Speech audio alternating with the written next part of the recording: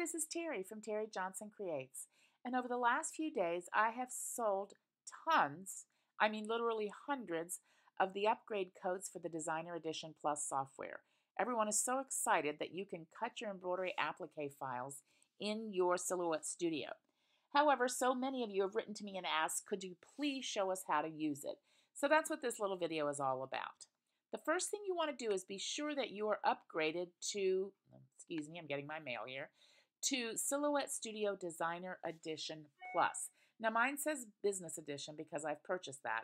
So unless you've purchased Business Edition, it should say right up here, Designer Edition Plus. Now I have a previous blog on how you can download the newest update and install that code, but you want to be sure that you are at the newest updated version of 3.6.39.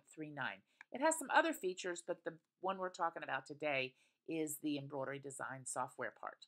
So once you're sure that you're up and running, you're simply going to open an embroidery design, and I'm going to click on this little airplane, and this is in PES format. It opens multiple formats, and I can't list them all right now, but it is on the Silhouette site which ones it opens. Sorry about that. I'm getting my email notifications. I should have turned that off. But at any rate, this is a single piece applique design. Now, I know that sometimes you have designs that are multiple pieces, and we'll do another tutorial on that. But for now, this is just a single piece. So there's two ways that you can do it. I'm going to show you one way, which is this design comes in ungrouped. All the pieces are separate. So all you have to do is pull these away. And actually, I'm just going to select it, hold down my Shift key, and hit Delete so that I get rid of all of those. Now, get rid of this here. Now, there should be two of these yellows. And I know that's really faint, and you probably can't see it.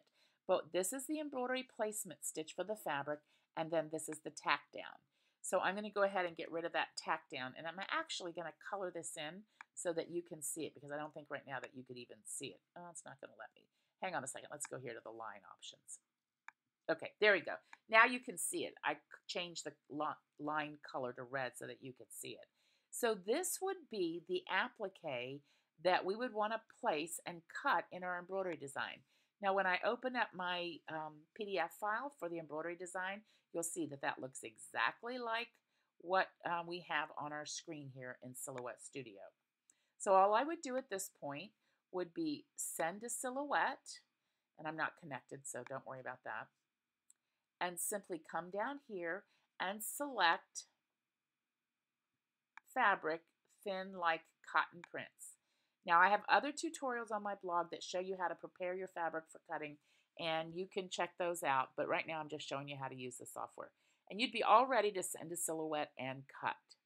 Now I'm going to show you another way to do it. This is one way, and some people find that really easy. For me personally, I prefer this one I'm going to show you, but if you like the other one better, you got both options. Now with this design, what I'm going to do is go here to Cut Settings, and under Cut Mode, you want to click on Advanced. Now don't get excited because it says Advanced. It just gives you the option to cut by layer or line color, okay? So I'm going to go back here to Layer, and when you do this, you'll notice that there are 9 colors.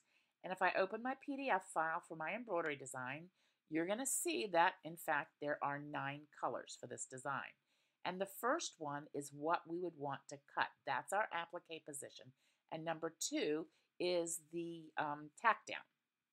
So in order to cut only that one applique position, all I'm going to do is deselect all of the other colors. So now when I go to Silhouette Studio, the only thing that's going to cut is color number 1, or that yellow line right there. That's it. That's all that's going to cut. So again, I would send to Silhouette, come down here to my cut settings. Hang on just a second. That is not copy paper. So here's what we're going to do. We're going to change that to, let's see, right here, I'm going to come down.